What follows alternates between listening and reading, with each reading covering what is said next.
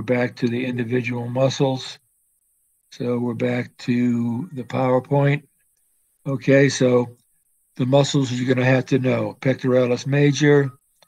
We're going to focus on the muscles of the thigh and calf, and those will be asked in WebAssign. So it's your job to look at these different muscles.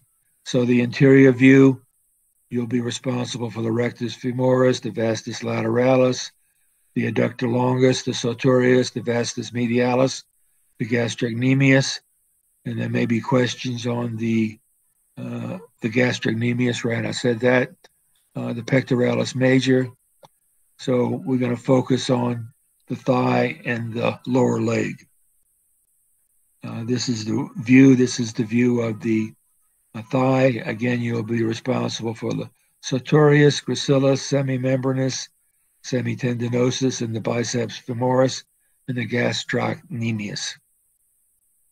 So muscles where they attach is the origin, where they attach to the point of movement, and the action of the muscle due to the attachment at the origin and the attachment at the insertion are going to cause various types of movement.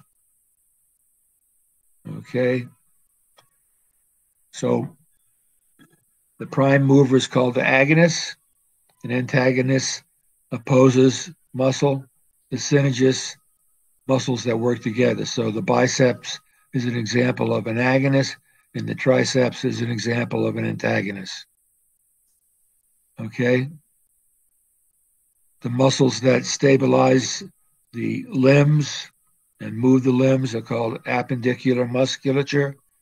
The muscles with origins on the axial skeleton move the head, spine, and rib cage. Okay, we're not worried about this. We may have a question on the frontalis, the orbicularis oris, the temporalis.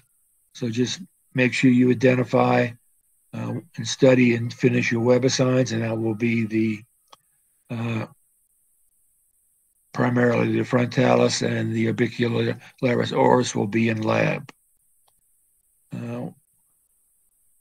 We may mention the sternocleidomastoid and the platysma.